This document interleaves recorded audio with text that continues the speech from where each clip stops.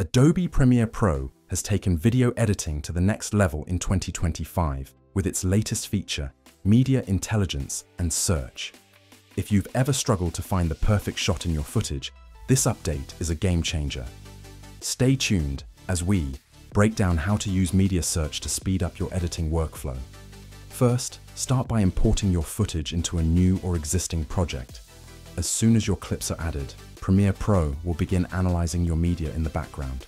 You can check the progress in the upper right corner of the main window, or open the Progress panel by navigating to Window 1 Progress. Once the analysis is complete, it's time to use the powerful Search panel.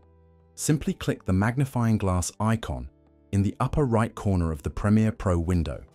This will open the Search panel, giving you instant access to a smarter way of finding the clips you need.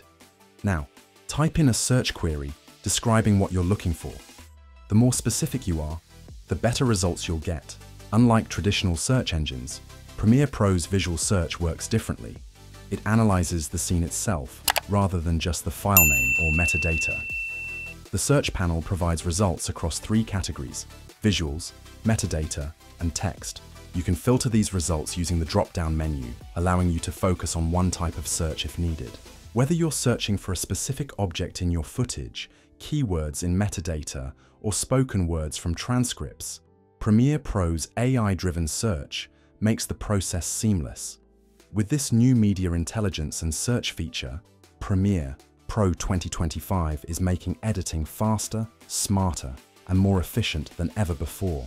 Say goodbye to endlessly scrubbing through timelines and hello to instant, AI-powered search. If you found this video helpful, make sure to like and subscribe for more Premiere Pro updates and tutorials. Let us know in the comments what you think of this new feature. Happy editing!